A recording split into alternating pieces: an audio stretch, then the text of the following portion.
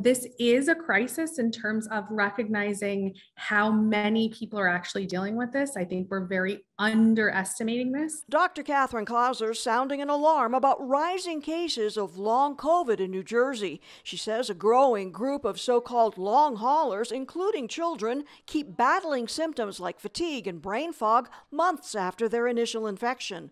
Research shows it hits 10 to 20% of kids who got COVID about 3 months after their infection, even those who were asymptomatic, according to Dr. Clouser. That's one of the kind of scarier parts of all of this, is that many of the patients that I would see, and I would actually say upwards of 75% of them who I'm now seeing in the post-COVID clinic, had very mild symptoms or really didn't know. And because the time lag between infection and onset of long COVID can be months, it's tougher to diagnose. Symptoms vary. Kids might get heart palpitations or feel short of breath, but the number of cases has climbed recently in New Jersey, Dr. Clouser warns. There are probably 300 to 400 children in New Jersey receiving treatment. What we do know is that it is far underreported and far underrecognized. We're seeing actual changes in the way that people think, in the way that they can concentrate, and in the way that they can sleep. We see the genuine struggles that these kids have. These are all kids who were really social kids. They were high achievers. They were playing multiple sports, and they are struggling with their daily functioning. Pediatricians applaud a new multi-million-dollar federal study called CLOCK. That's short for Collaborative Long-Term Study of Outcomes of COVID-19 in Kids.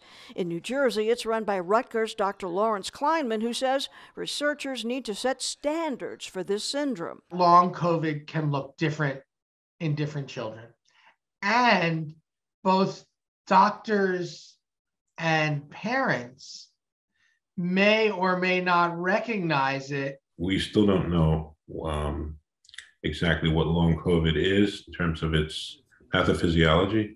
It's still a mystery. The studies are ongoing. Dr. Anthony Mangia heads the COVID Institute of New Jersey. He says studies show vaccinations do help reduce the number and severity of long COVID cases for adults and kids. And while there's no FDA-approved treatment, Pfizer's antiviral drug Paxlovid's shown it can dramatically improve cases of long COVID in adults. But again, it needs to be studied. We can imagine, that eventually it may be the go-to drug for patients that are, newly positive who want to prevent the infection from resulting in long COVID.